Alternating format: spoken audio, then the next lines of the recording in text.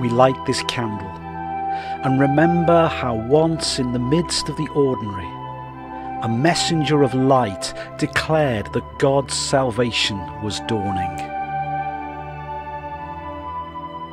Still stunned by the faithful example of one young woman's "Let it be to me," we offer ourselves in awestruck anticipation of what our living sacrifice might yet become.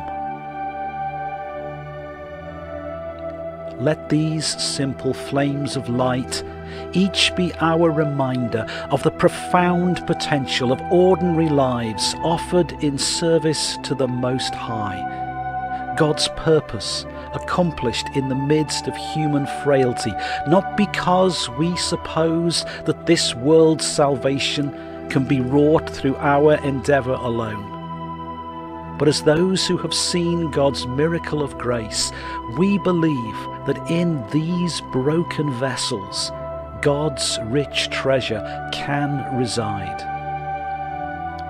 Ours is the joy of knowing that even in the midst of human struggle, your kingdom still comes and salvation still dawns. And though the road may at times be hard and demanding to travel, its purpose and destination are always secure.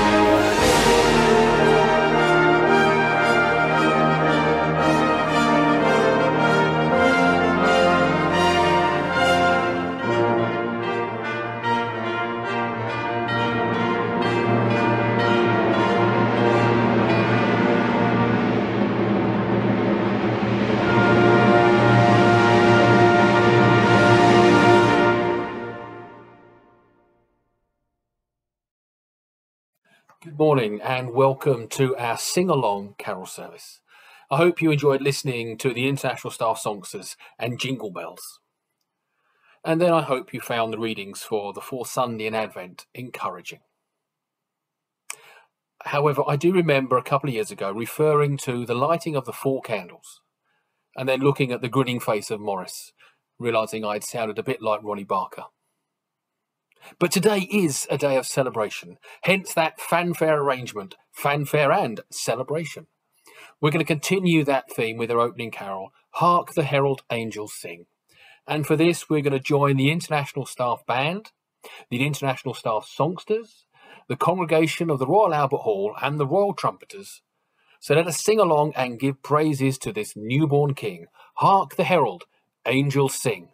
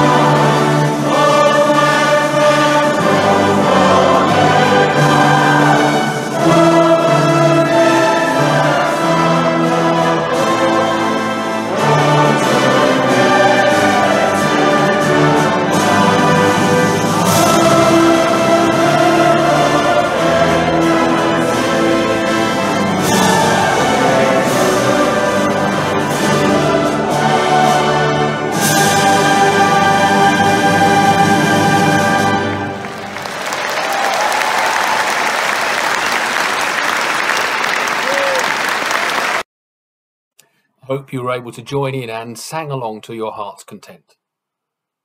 Now, of course, for the last 2 years, this has been the Sunday we have joined with Castlehold. We've had a wonderful time of sharing some great carols and each other's company. We can't do that this year, but I pre-recorded a message for them, and they will be showing that as part of their morning worship. And after we've had our second carol, we in turn will have a message from Adrian. Now, of course, there was no real dramatic fanfare above the stable that night. It was a holy night. It was a silent night. And perhaps you've guessed our second carol. Let us sing Silent Night.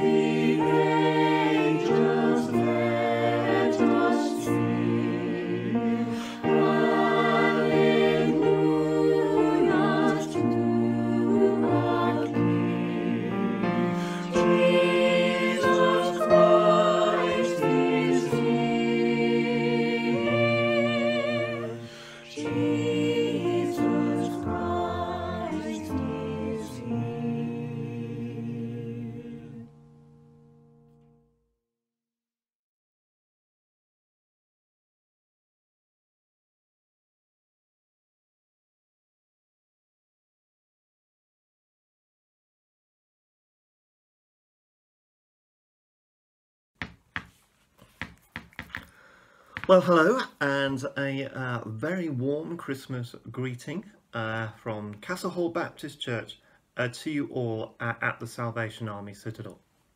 Now, as you know, over the last couple of years, we are on the 20th of December, we have shared a service.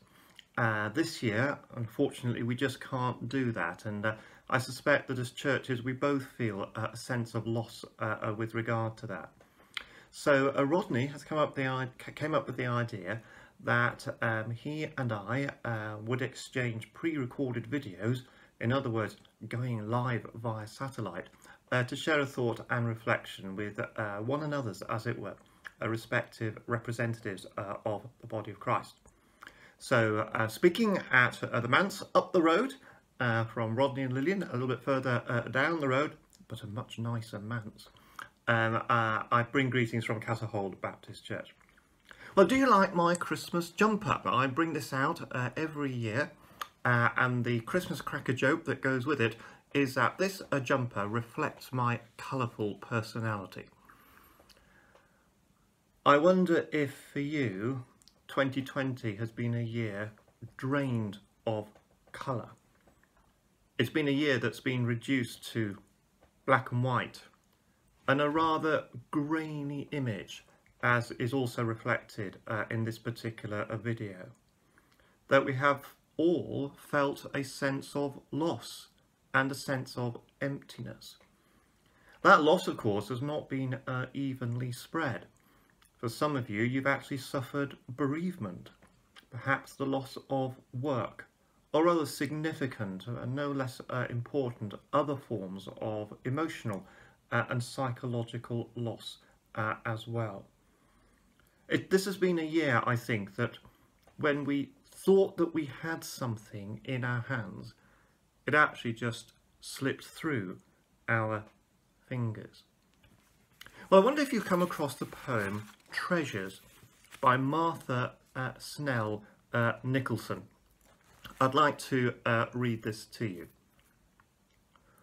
One by one he took them from me, all the things I valued most, until I was empty-handed. Every glittering toy was lost. And I walked earth's highways grieving in my rags and poverty, till I heard his voice inviting, lift your empty hands to me.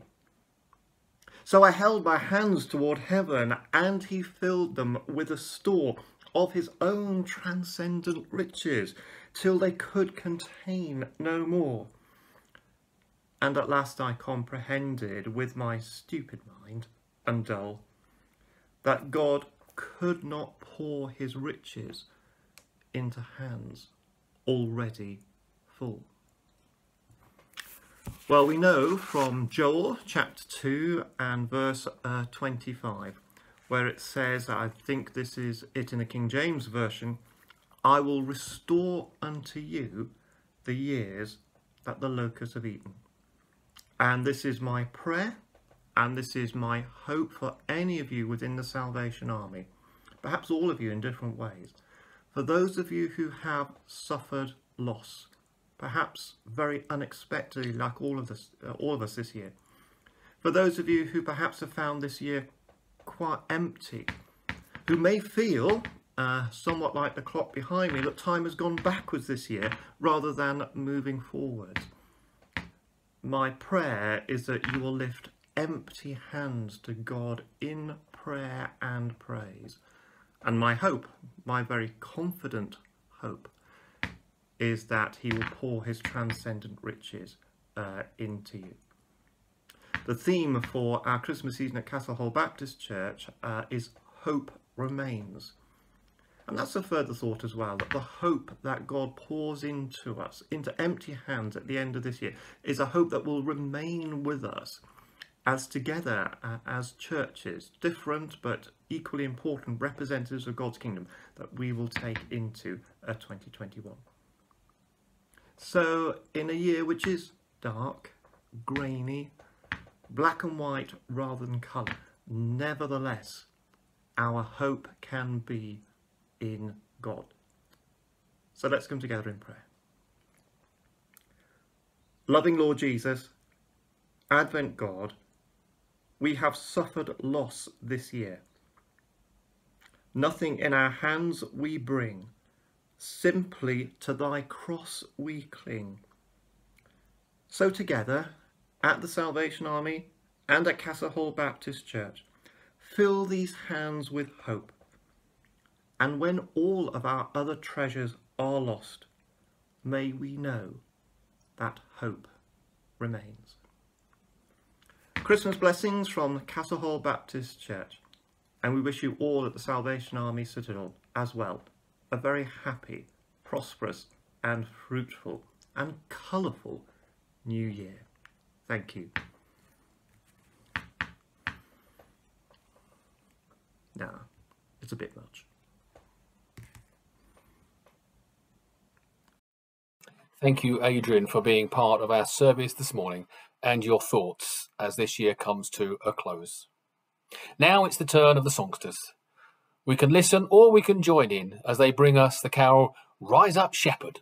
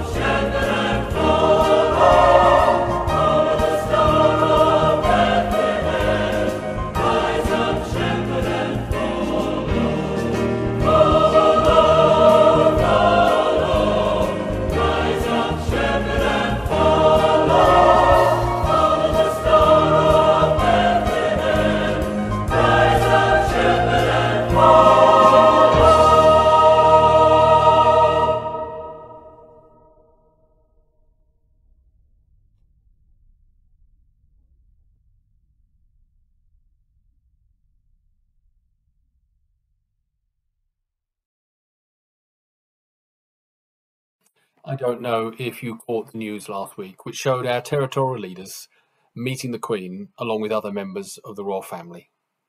They were there as part of a group being thanked for the work that was being done by volunteers during this year's pandemic.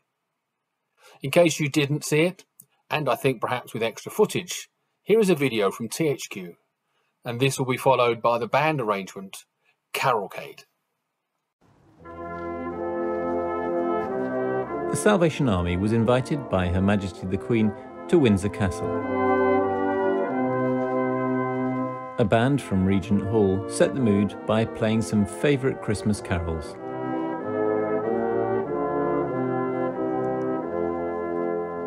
The event was organised as a thank you to charities and key workers for their work during the pandemic and over Christmas. The Queen has expressed her gratitude to all the members and volunteers of the Salvation Army, but also all volunteers wherever they have come from. Jill and I were privileged to be the representatives of all the voluntary agencies, of all the voluntary work that is going on up and down the country. Our Corps have been working hard with their food banks, with their work with the lonely, the visitation out to people who have been isolated and quarantined. So the work of the Army acknowledged by the Queen, and a grateful thanks to all who have been able to help the work of the Army. The Queen loved the carols, she loved being able to take part in that way, and enjoyed it very, very much indeed, as did other members of the royal family. So it's been a great evening.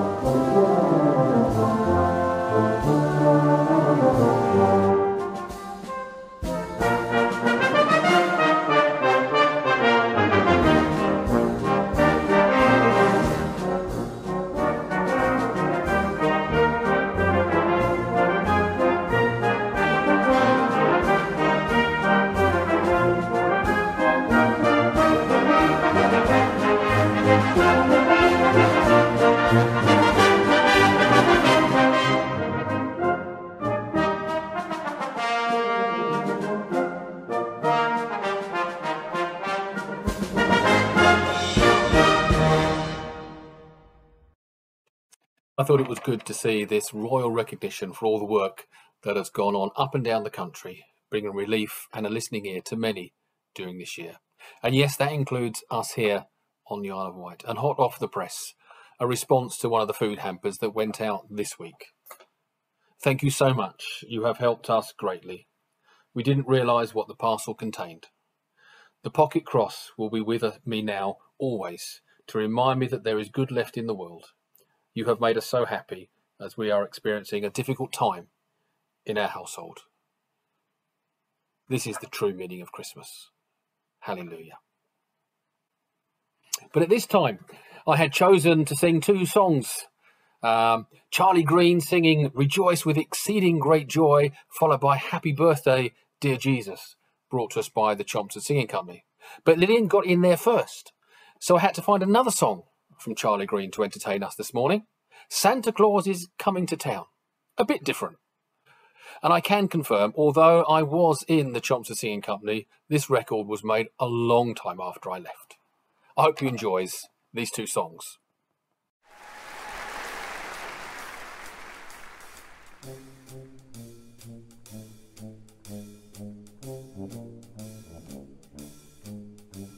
You better watch out, you better not cry, you better not pout, I'm telling you why. Santa Claus is coming to town. He's making a list, he's checking it twice, he's gonna find out who's naughty or nice. Santa Claus is coming to town.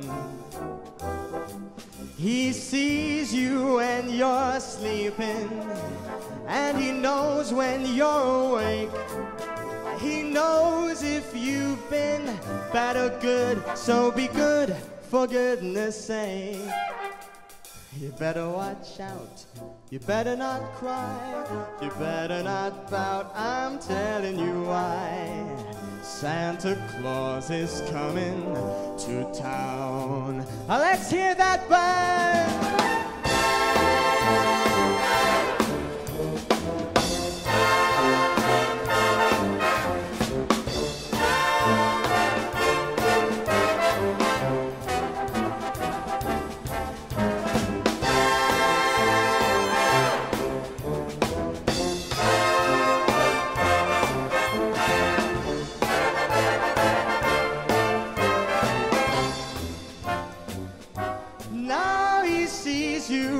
You're sleeping, and he knows when you're awake. He knows if you've been bad or good, so be good for goodness sake. You better watch out, you better not cry, you better not pout, I'm telling you why. Santa Claus is coming to town. You better watch out, you better not cry, you better not pout, I'm telling you why. Santa Claus is coming, I mean the big fat man with the long white beard. He's coming to town.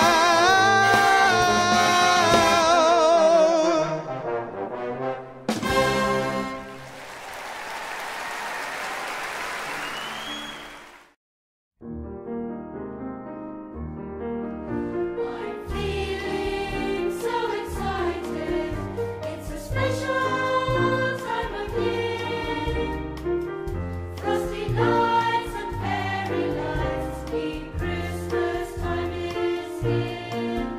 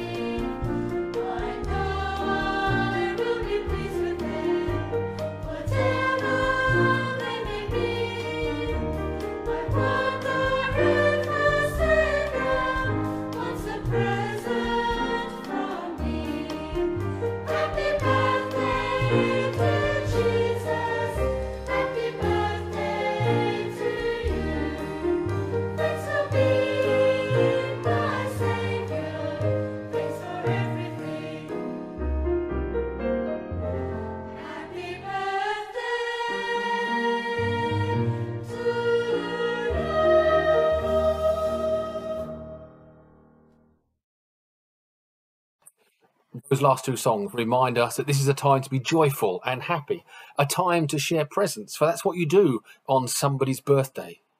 So in fact, there is an argument on Christmas Day that we should have jelly and ice cream. No, I don't think so. But it's our turn to sing again, a lovely carol, The First Noel.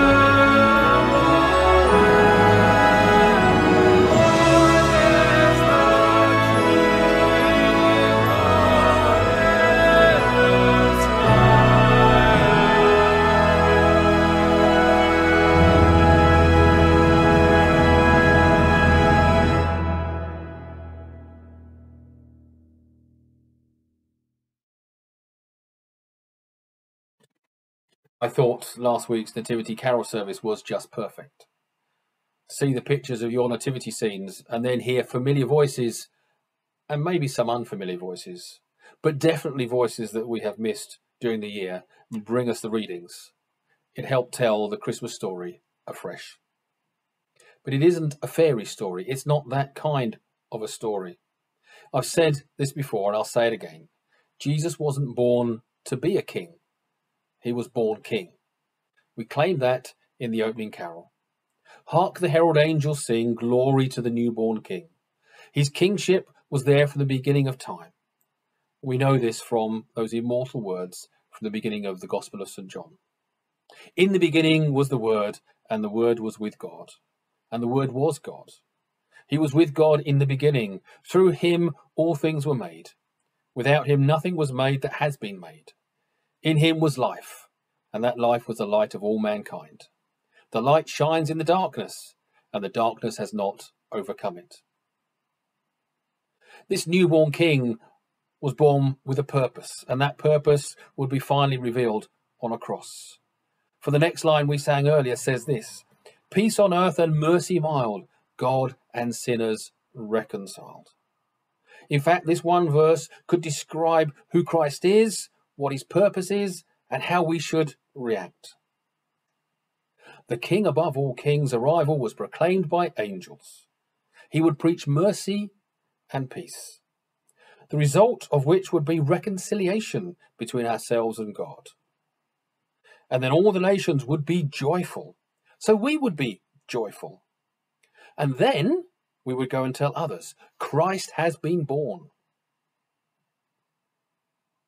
And because of all this, we should rejoice with exceeding great joy.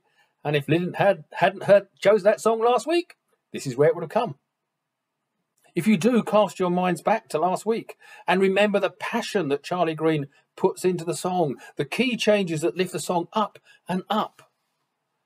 Well, the news of Christmas should let us rise above the circumstances of life.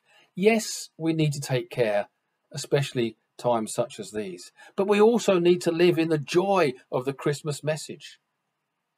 How we celebrate Christmas this year may be very different, but the message of Christmas hasn't changed in over 2,000 years. There is joy still to be claimed. Before we sing about that joy in our final song, let us reflect while we sing quietly the lovely words that still remind us to rejoice. Rejoice, rejoice, Emmanuel shall come, to thee, my people.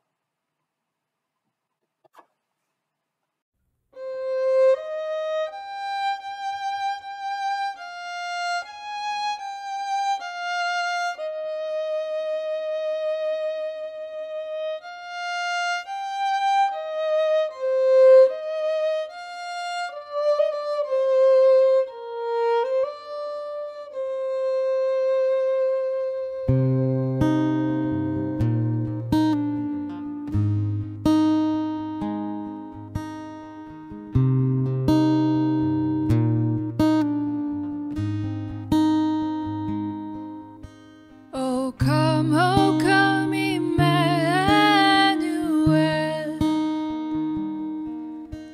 and ransom captive Israel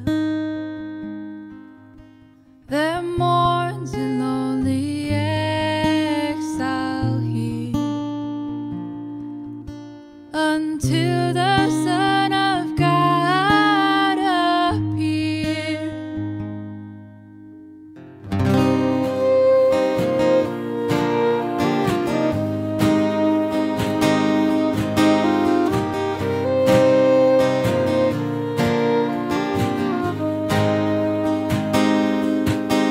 Oh, come thou day spring from on high, and cause thy light on us to rise. Disperse the gloomy clouds of night, in death's dark shadow put to flight. Rejoice, rejoice, Emmanuel shall come to thee, O Israel.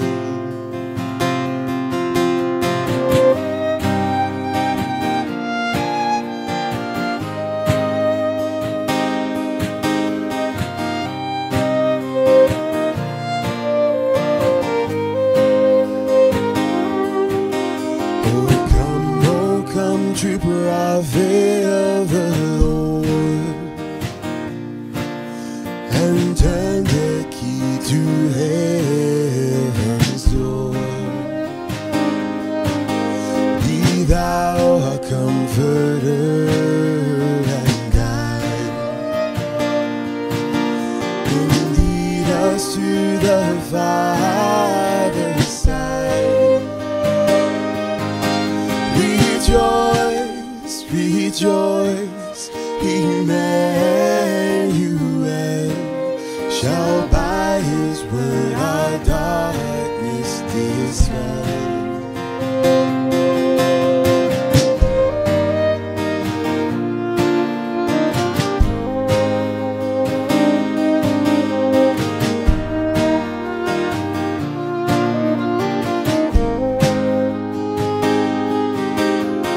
Come, our great high priest, and intercede. Thy sacrifice our only plea. Thy judgment we no longer fear. Thy precious blood has brought us near. Rejoice, rejoice, Emmanuel has banished every fear of hell.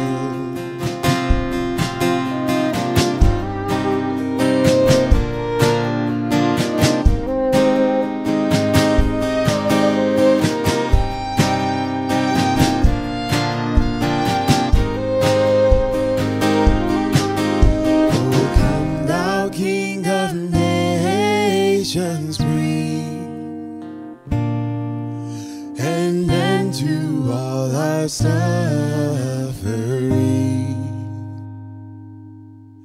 Be every pain and sorrow cease, and reign now as our Prince of Peace. Rejoice, rejoice, Emmanuel. Rejoice, rejoice, Emmanuel. Rejoice, rejoice, Emmanuel shall come again with us to dwell.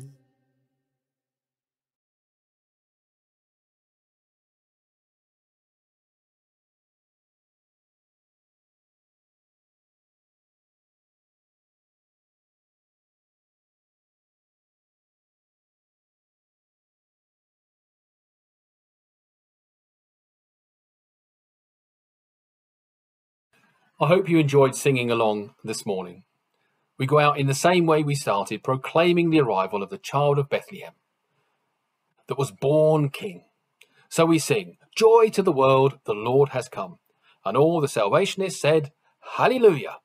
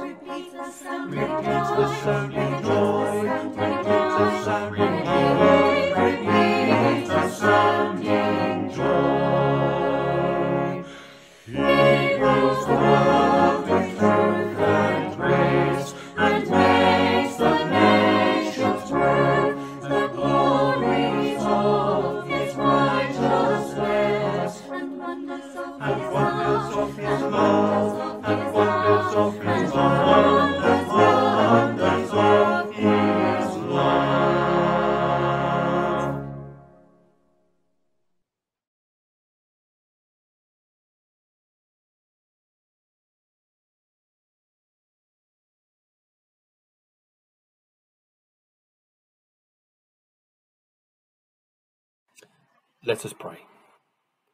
Lord, however we celebrate Christmas this year, may we be reminded of the true joy that is in our hearts. Rejoice, rejoice, Emmanuel shall come to us. May we claim it, may we live it, and may we show it to a world this day and into the future. Amen.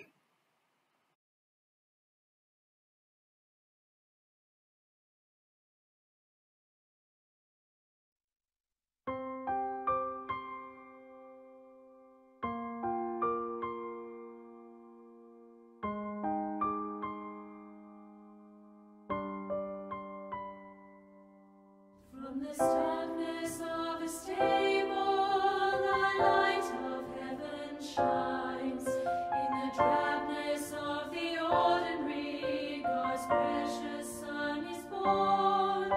While eager hearts and childlike souls anticipate His child, in humble poor surroundings, majesty resides.